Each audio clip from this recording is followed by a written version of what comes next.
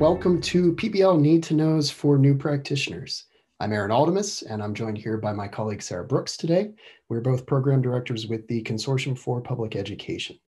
We're glad to see so many people on this webinar today, especially at 3 o'clock in the afternoon on a Thursday. So we're glad you're here. So very briefly, just if you're not familiar with the Consortium for Public Ed, we are a 35-year nonprofit based out of McKeesport, Pennsylvania. We work with about 60 different school districts across Western Pennsylvania on any given year, plus about 60 community partners and business folks. And our work is all focused on future readiness. And when we talk about future readiness, we frame that in terms of 3 questions. Who am I? Who do I want to be? And how do I get there? Those are questions that we feel all students can engage with at any grade level in some fashion.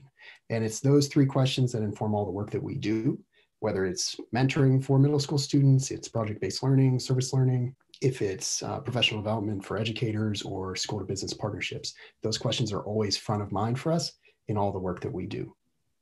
And I'm gonna first ask Sarah to introduce herself real quick here. Hi, everybody. I'm Sarah Brooks, Program Director. Aaron and I work very closely together in a lot of different programming that we have at the consortium. I have background in workforce development, and I am a former science nerd and therefore teacher of high school students. So my bread and butter was freshmen. I always enjoyed them quite a lot. And as I mentioned, my name is Aaron Altemus. I'm a program director. My background is in STEAM out of school time programming. I was formerly a program director, 21st century program director with the Wilkinsburg School District and the Woodland Hills School District. And I'm a former social studies and English teacher in the Wilkinsburg School District, mostly working with 7th graders. So middle schoolers are always near and dear to my heart.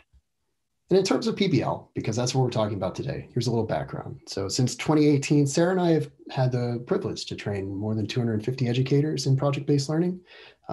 At first, focused mainly here in Western Pennsylvania, but actually last spring, just before we locked down, we expanded our work to New England, working with educators from Massachusetts, Connecticut, Rhode Island, and New Hampshire. That was all thanks to a generous grant through the Barr Foundation, which is based out of Boston. So it's been really eye-opening. It's great. We love working with in Western PA, but it's been really eye-opening to also expand and work with some folks from other states. Sarah and I are also certified trainers and facilitators of human-centered design through the Luma Institute. So we think design thinking is an integral part of project-based learning. It really helps take PBL from theory to practice. So in our work, we use a lot of design thinking methods to impact our PBL work. And this last year, we were selected as one of 17 organizations to support the Grable Foundation's Tomorrow Grant Initiative. We're focusing on 17 different aspects of education, and PBL was one of them. So we're very proud and excited to be a part of that work. And we'll actually be launching a grad level course in PBL aimed specifically at supporting early career teachers. So teachers are in their first 5 years, creating a cohort of new PBL instructors in Pennsylvania. So it's going to be 100% free. It's in partnership with IU1.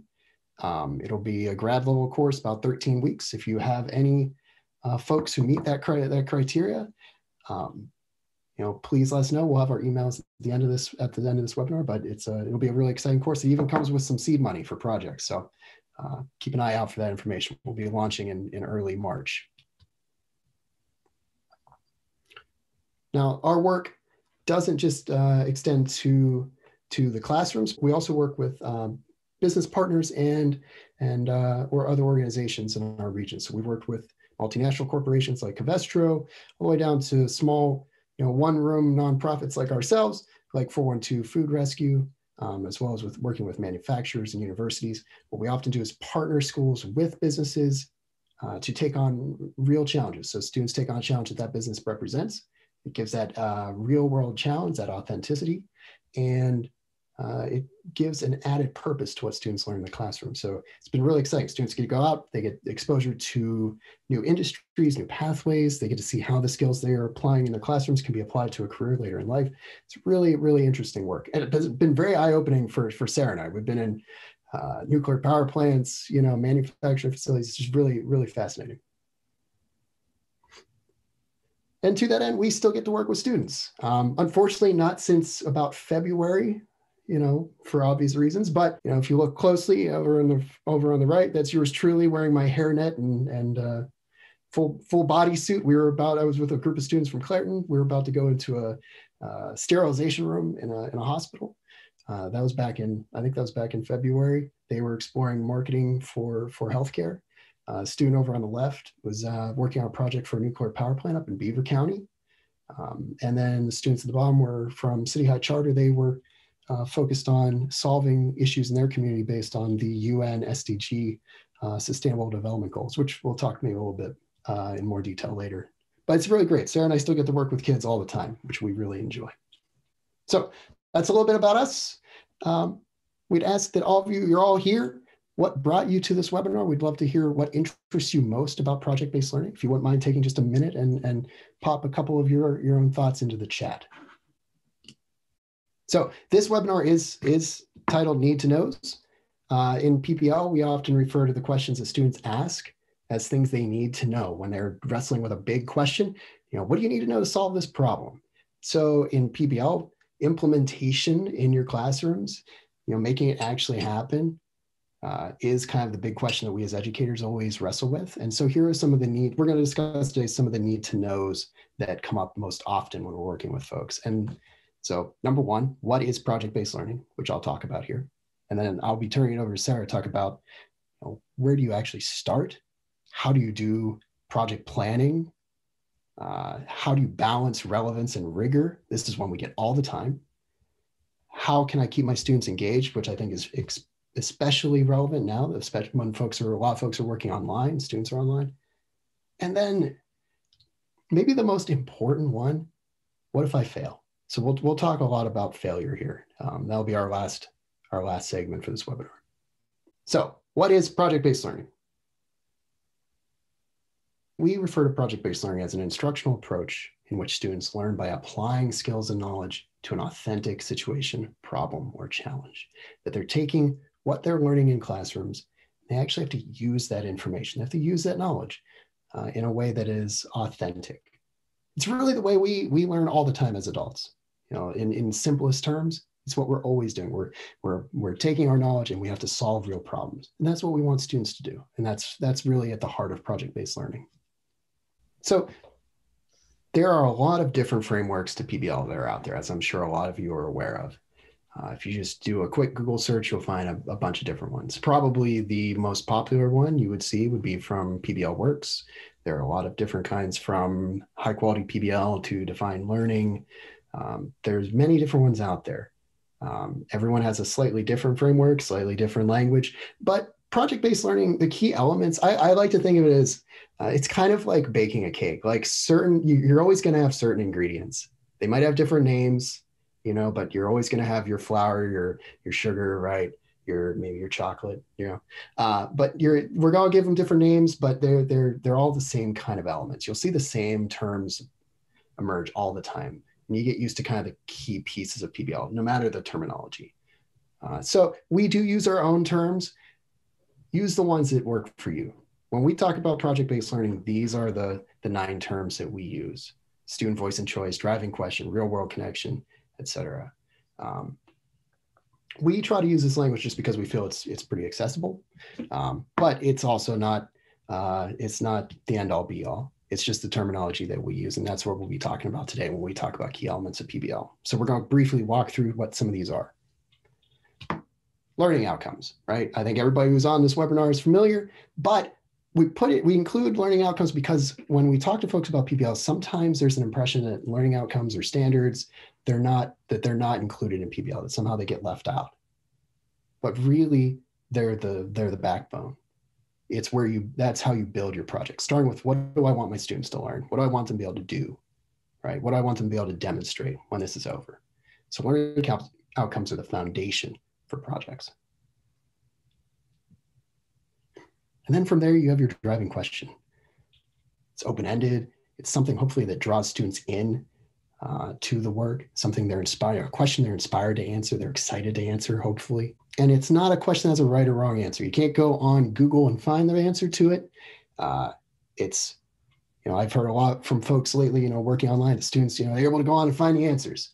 They can cheat. Well, with a good driving question, they can't, because it's something that doesn't have one correct answer. Students are going to always be able to put their own kind of spin on how they address that driving question. And then what ties in very closely to your driving question is a real world connection. Taking what you're doing in the classroom and extending it beyond into the world. It doesn't have to be, when we talk about real world connection, it doesn't have to be, making your classroom more like an office or workspace or adult workspace. It can be, a real world connection can be within the school itself.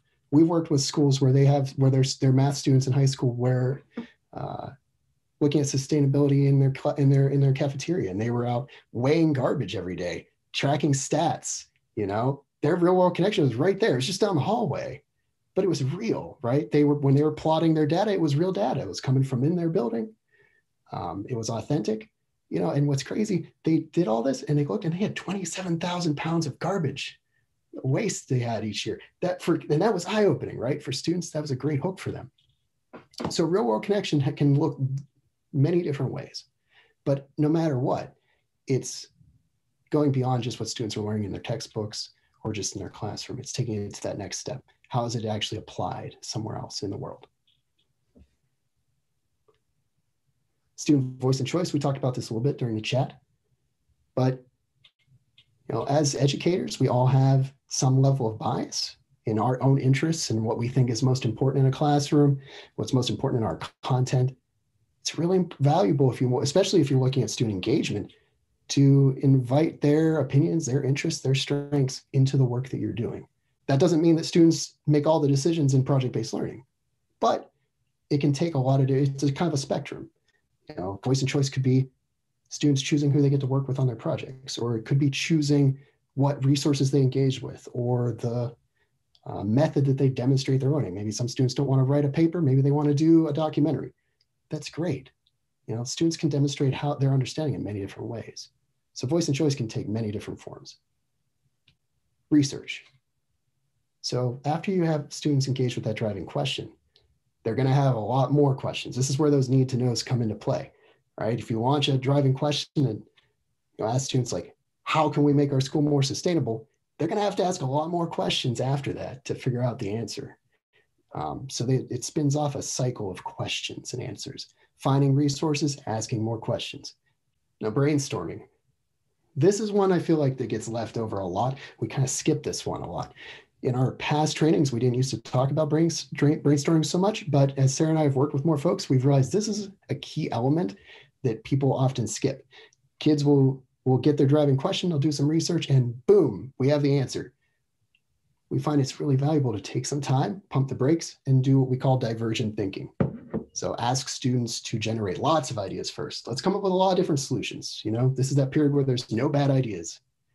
And then we can pare them down and see which one might answer our driving question the best. Now, we're not going to watch these videos, but they will be included in your resources. I had mentioned we do a lot of design thinking work. If you're interested in this kind of stuff, we love structured brainstorming strategies. So things like morphological charts or lotus blossom brainstorming sessions, they're great ways to kind of guide students through that process of generating a lot of ideas. So we have a lot of these kind of video resources. They'll be in the recording when we send it to you, so you can check those out. So after students have generated a lot of ideas, they've done that brainstorming, they might have a few ideas they really think they want to run with that can answer that driving question. That's where feedback and revision comes into play. This is where students are sharing their ideas, they're getting input, they're getting feedback from other folks. It could be from their peers, it could be from you, their educators. When we're working with business folks in our projects, a lot of times that feedback comes directly from the folks out in the field because they have that kind of expertise. It gives kind of an extra authentic edge to what the feedback that they're providing. And it encourages students, to kind of break out of that traditional mentality of, I did the work, I took the test, I'm done, right? Instead, you have your first idea, you share it, people are going to give you feedback, and it's not over, right? I have to incorporate that into my work, I make changes, and my work improves. It's a great way to kind of give students that growth mindset. Like, I'm not done, I can always do better. and that my peers and the information that folks share with me, it's not a bad thing. It's not a criticism. It's actually a strength. It's a way to make my work better. And just as before, we have some other resources on feedback. If you're interested, we find there's a lot that folks are always looking for. So we have some videos here on Rose, Thorn, Bud, which is one type of very simple feedback where you use kind of the positives, negatives, and opportunities. And then the thinking hats, which is a really fun activity for students, really accessible. I know we have some folks on here for elementary. The thinking hats would be so much fun if you're looking for feedback strategies. You know, every student gets kind of a different hat. They have a different lens, and they get to give feedback for being, you know, positive, being the pessimist, being, you know, the reporter. They get to ask all the questions. They're really, really great, but they're great structured feedback protocols. And then reflection. In some cases, we work with folks, there's this perception that reflection comes at the end of a project. We really think that reflection is valuable by doing it throughout, you know, taking in little pieces. Reflection is, if you're a teacher starting out with PBL, reflection might be one of the greatest tools you can have, because it's a great way to hear from your students. It helps spot red flags in a PBL project. It helps students set their own goals. You know, students have to think about what's going on in their project. When we take students on field trips, using reflection is so valuable. You know, it's awesome. Often students will go on a field trip and they come back and go, what happened? I don't know. It was great. It was fun. But like, what did you learn? What information did you gather? What will you need to use tomorrow? What goals can you set? Right? So reflection plays a major role throughout any project.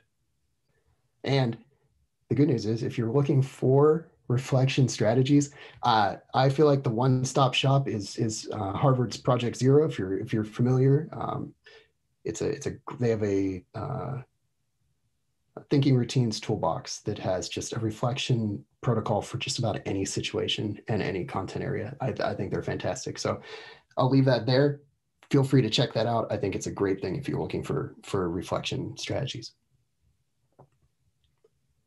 And then the last piece, I think it's our last piece, is public presentation. So when students are doing their work traditionally, you know, again, they take that test, or they create their project, they get a grade, it goes in a, you know, a filing cabinet. With a public presentation, one, it gives kind of an extra accountability to what students are doing. If they have an authentic audience, they realize that the work they're doing also has that purpose. They're doing it not just for them, they're doing it for someone else, right? And they have to demonstrate, it's just where they demonstrate their understanding of the content. So when we take this all the way back to learning outcomes, the public presentation is where students actually have to show that understanding. So it's a key piece. Not that they just solve the driving question, but that they show what they have learned. And a public presentation can take many different forms. So Sarah will talk about that in a little bit. Whew. Now, I've been talking quite a lot. But one thing I want to say, because when we go through all these elements, it can be a little overwhelming. It is 100% okay to not do PBL 100%. Okay, I want to really emphasize that, because there's a lot of moving parts to this kind of work, and it's okay. You don't have to do all these things all the time. You're not failing if you're not hitting all those cylinders at once. Sometimes we refer to this as the dimmer switch approach. You know, some elements will be a little brighter in certain projects. Maybe you'll have an opportunity for more voice and choice in a certain project than others.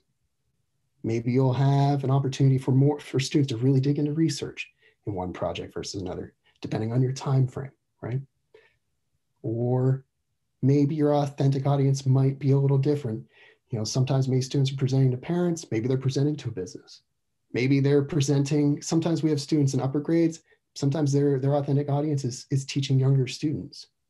So it can change depending on the project you have, but it's all right. Each one of these elements will help make instruction better in a classroom. So with that, I have spoken enough. I'm going to turn this over to Sarah. Thanks, Aaron. Okay, so I'm going to pick it up with where the misconceptions are. So as we all know, PBL, there's a lot of misconceptions, and we just wanted to like hit a few of them face just right there.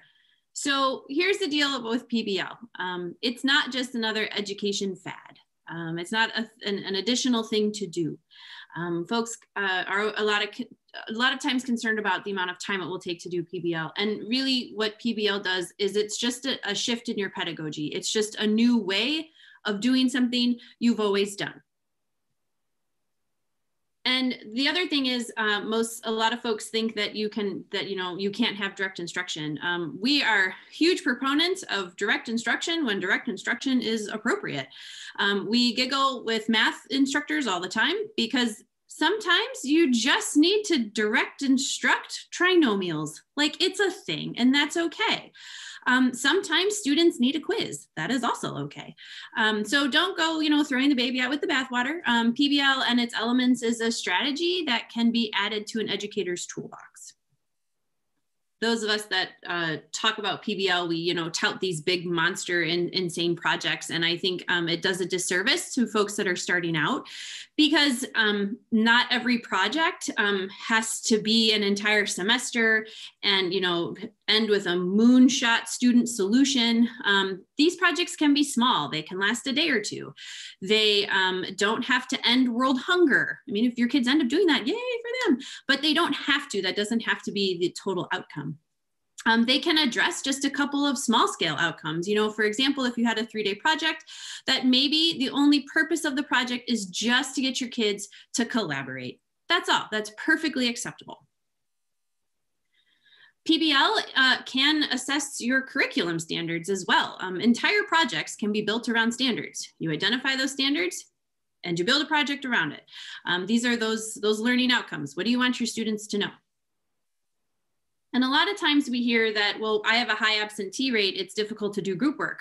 Well, the best thing about PBL is allowing more voice and choice. So for those students that do struggle getting to school, well, there can be ways that they can have independent work and still participate in a PBL. So it just depends on how the project is designed and developed.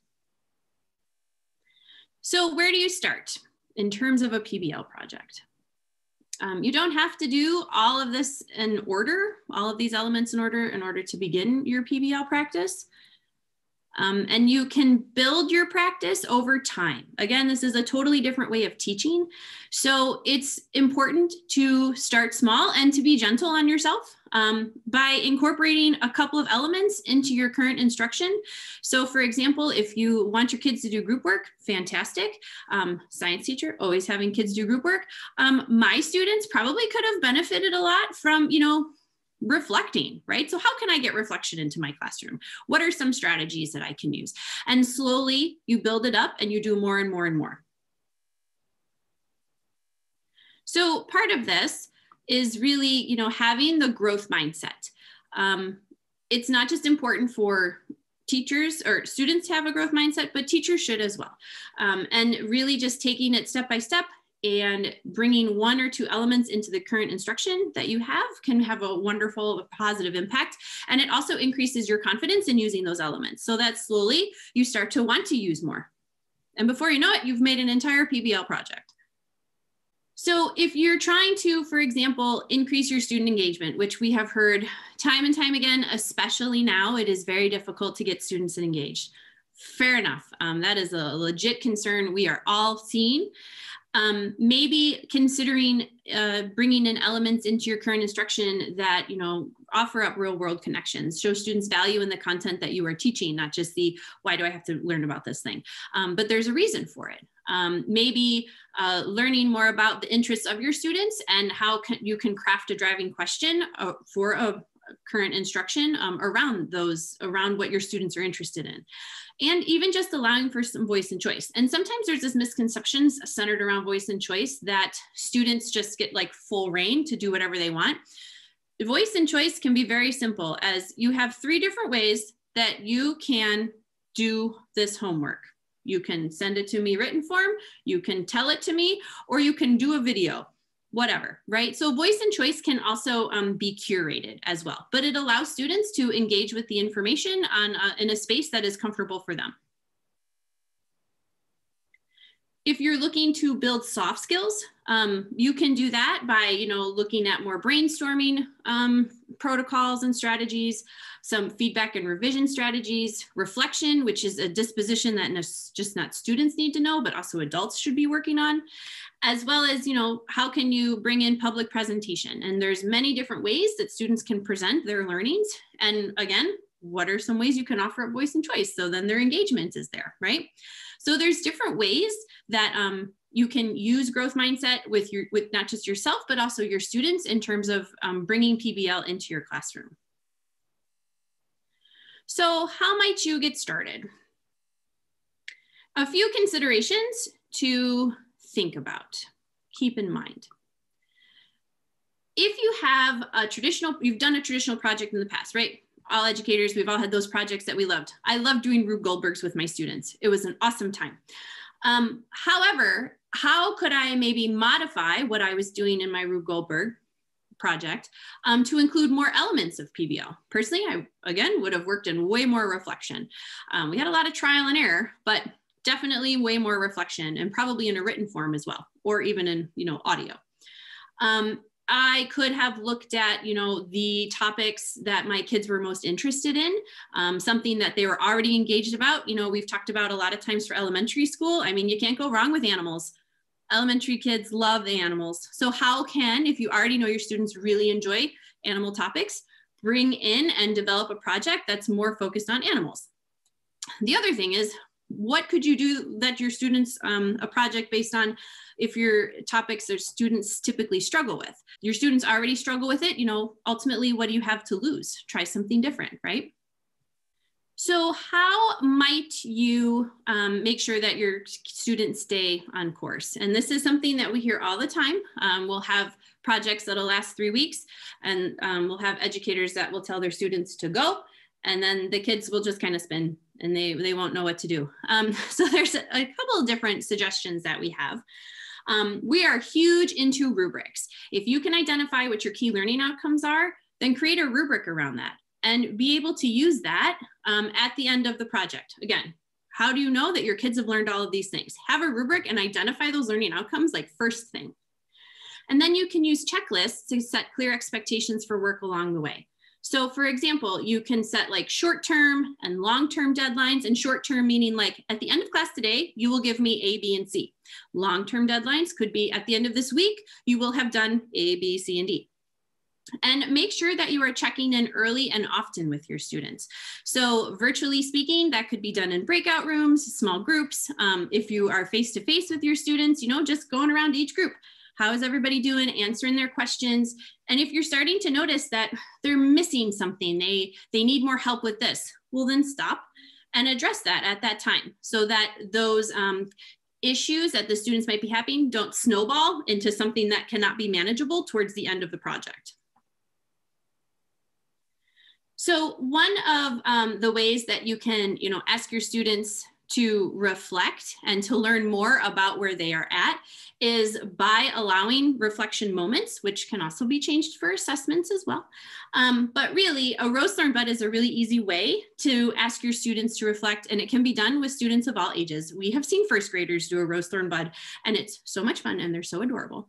But a Roast Learn Bud is really your pinks are your positives, your negatives are your blues, and your opportunities are your greens. And you just ask students to reflect on an experience, a thing that they have done, and really just gather, like, where are they at? If you notice that there's a lot of blues centered around one big theme, maybe that might be something we want to address as a class so that everybody, all misconceptions for students can be addressed at that time, and then we can all move on in the project together. So here are some examples of students using a Roast Learn Bud. These were actually from when our students went to tour the nuclear power plant. They had actually had a presentation that was given by the nuclear company about nuclear power, and they started to Roast Learn Bud the information that they just were given. So that was really fun to see how their little brains were working and how they interpreted the information that they were given. So how can I balance relevance and rigor? And this is something, again, we get a lot of. Relevance helps if you know your students really well. So you survey them, you have small group conversations, you ask them for feedback, and then you act upon that feedback. If you know what excites your kids and what they're interested in, it helps in the terms of relevance.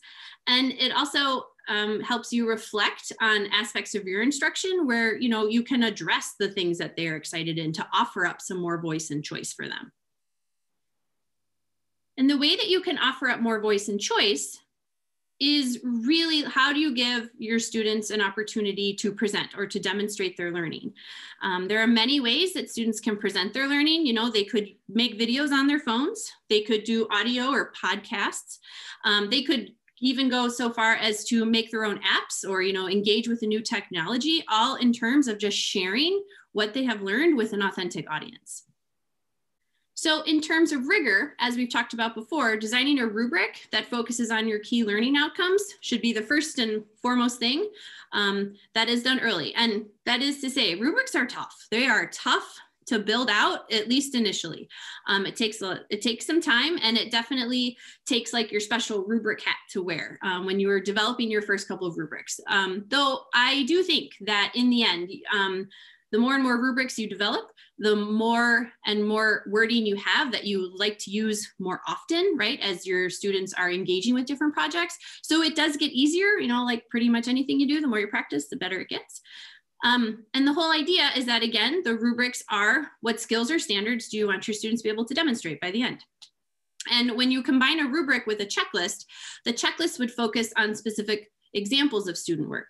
So if your rubric is going to include your standards from your curriculum, a checklist might be used to make sure that, for example, your student presentations include a works cited page, multimedia, and an introduction. They either have it or they don't, right? So that would be a checklist. And these can be different types of assessments that can be used together over the course of a project.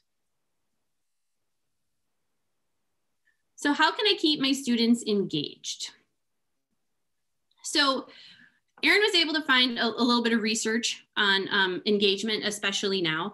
And really all these lovely circles just mean is that there's a lot of different things out there that are going to motivate students, especially online. PBL isn't going to solve all of this, but it definitely can help. So if a student, which is in blue, they are influenced a lot of times by, you know, self-efficacy and motivation, their interests, right? Who they are as a person, their identity.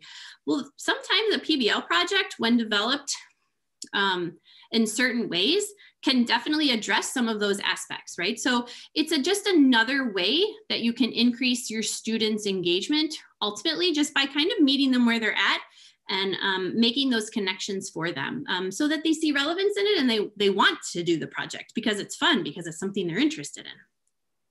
So if you're looking to increase engagement, we would recommend that you start with smaller projects. Again, please don't make your very first PBL 6 months long, maybe a couple of days. Start small.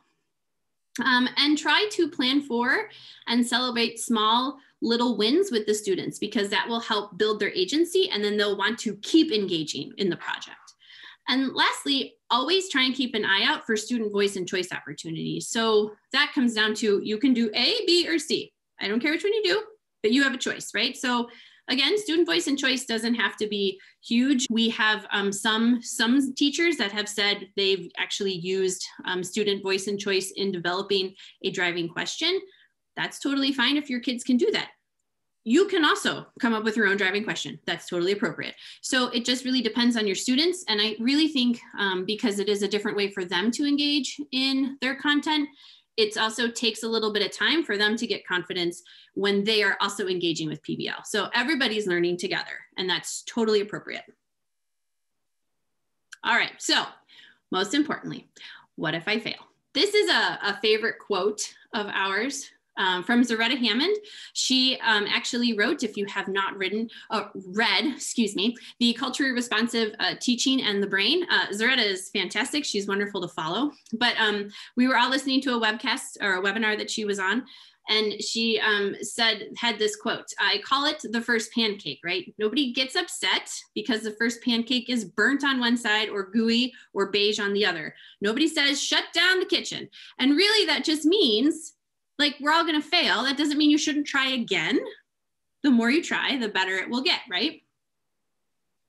So with that, and keeping that in mind, especially when starting out with PBL, no project is ever going to be a complete failure. We have teachers that do project year after year after year, and before the students present, they're always like, I'm so worried. I don't know how this is going to go. And then at the end, they're like, oh, they did wonderful. It was great. They did such a great job.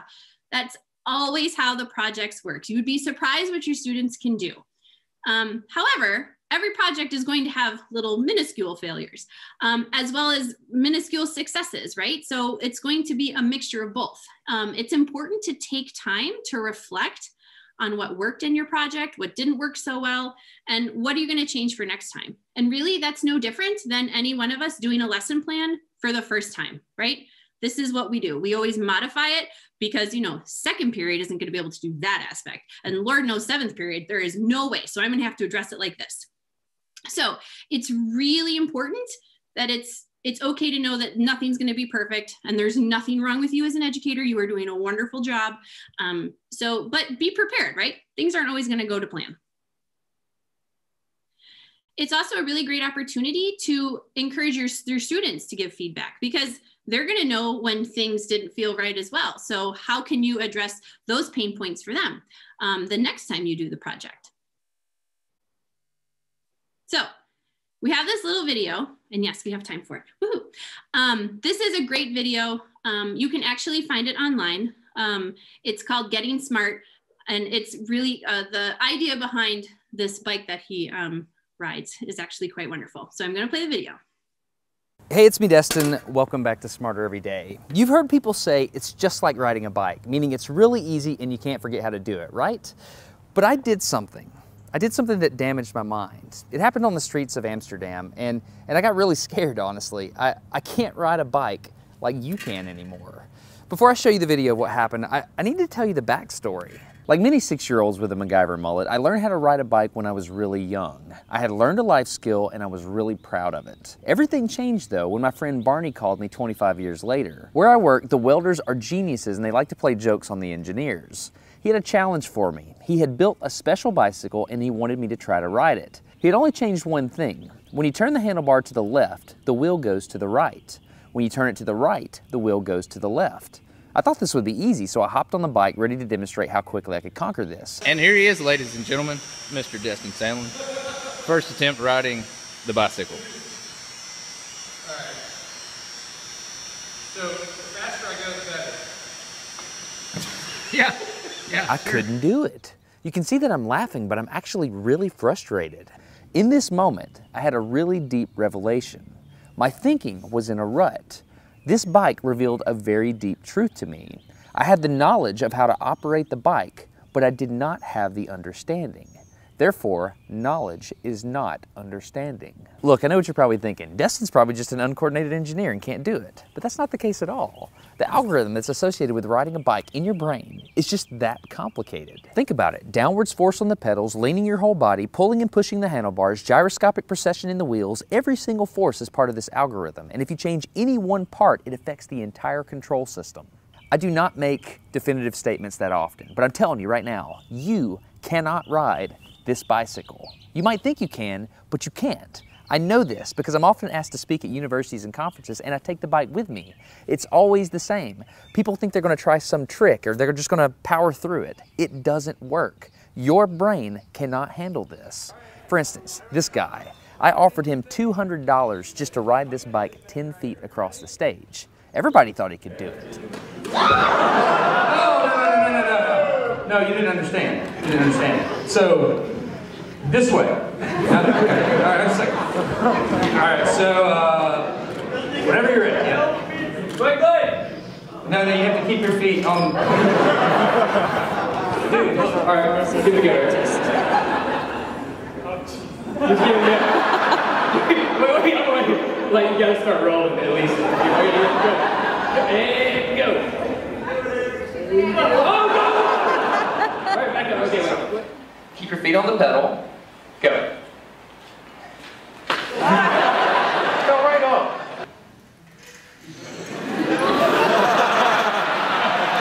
Just keep your feet on the pedals. Hands on. Yeah, come on. All right, one more time. Once you have a rigid way of thinking in your head, sometimes you cannot change that, even if you want to.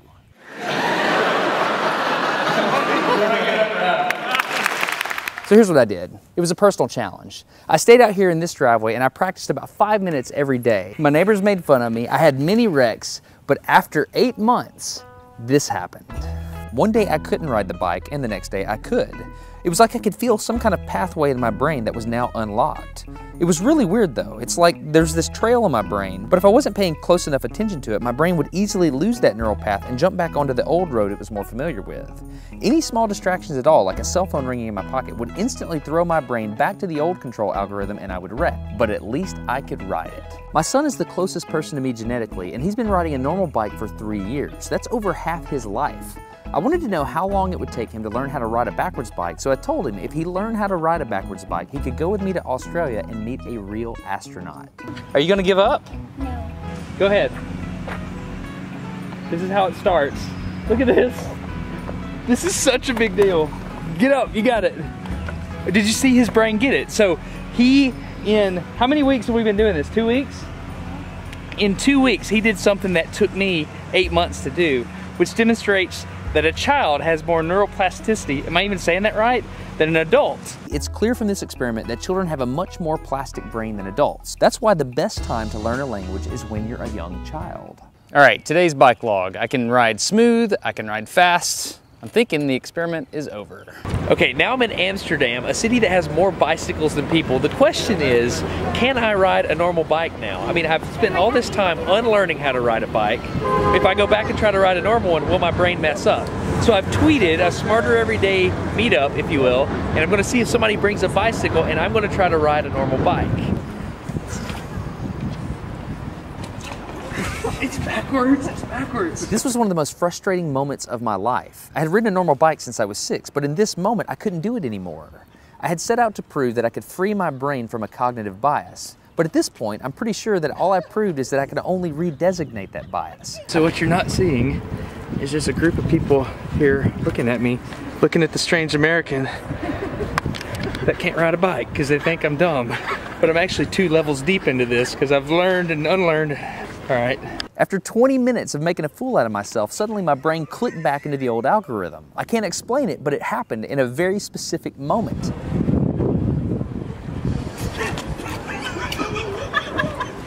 I got it. I'm back. Oh, it clicked. Hold it, it clicked. I got it. Okay, there it is. There was the moment. Okay, I can ride a bike. I tried to explain this to the people around me and they just didn't get it. They thought I was faking the previous 20 minutes and I couldn't get anybody to believe me. That looked like I faked that, didn't it? Yeah. Just a fake. You think I'm faking. You don't believe me. That's so weird. You were like, la la la, and it's full. You think I'm lying, don't you? Yeah, I do. I'm not lying. I felt like the only person on the planet who had ever unlearned how to ride a bike, and I couldn't articulate it to anyone because everybody just knew that you can't forget how to ride a bike. So I learned 3 things from this experiment. I learned that welders are often smarter than engineers. I learned that knowledge does not equal understanding. And I learned that truth is truth, no matter what I think about it. So be very careful how you interpret things because you're looking at the world with a bias, whether you think you are or not. I'm Destin. You're getting smarter every day. Have a good one. All right, so the whole point of that awesome video is really just to remember to have a growth mindset, right? Like teaching the way that you've been teaching and that we traditionally teach is done in a specific way. And it is really hard to change your headspace. So it's all about learning, right? And it's gonna take some time. But we enjoy this video a lot. We actually went out and had a bike made. So we have a backwards bike if anybody wants to try it. We like to bring it to our trainings because it's a lot of fun. But really at this point, and with the time that we have left, what additional questions do you have about implementing PBL in your classroom? We wanted to make sure that we took some time to address any burning questions that you maybe came up while we were going through our presentation. Oh, excellent. Is there any good resource out there for ideas for projects? I think a lot of times, I know for me particularly, when that question comes up, my next question to you is, well, what content do you teach? What grade do you teach? So I will say that PBL Works actually has a whole library of different projects that you can access for free.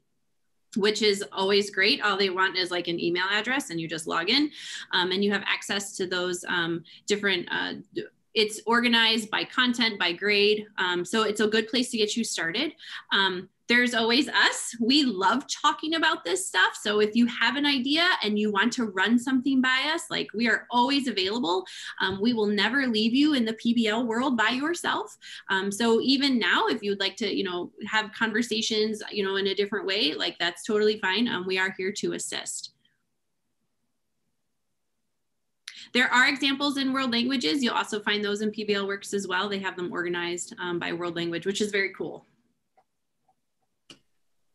Good question about PSSA scores. Yes. Best answer I can give you right now is the research is mixed.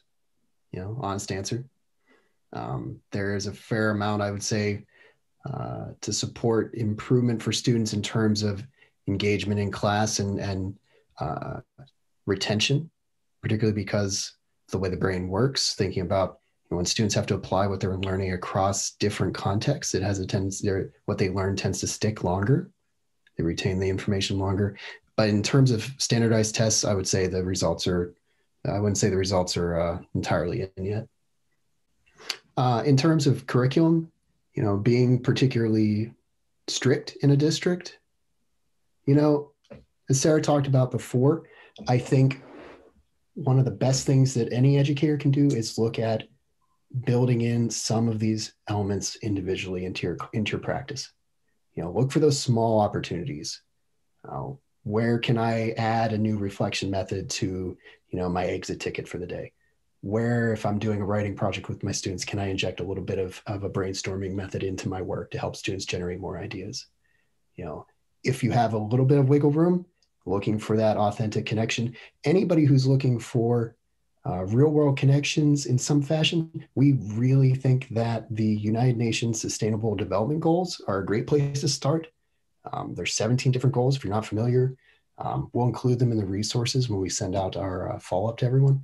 But it's the 17 UN goals provide a great lens for students to engage and apply. I would challenge any educator to not find some connection to goals around, hunger and water quality and life on earth and life in the water and improved education and gender equality. All these different UN goals tie into subject matter in so many different ways. So if you're not familiar, definitely check it out. And there's actually a lot of great project resources too that we can share. You definitely bring up a really good point that teachers don't feel like they have the time, right, due to their scheduling. And there's definitely things that administrators can offer to teachers to give them some space when they're learning about this.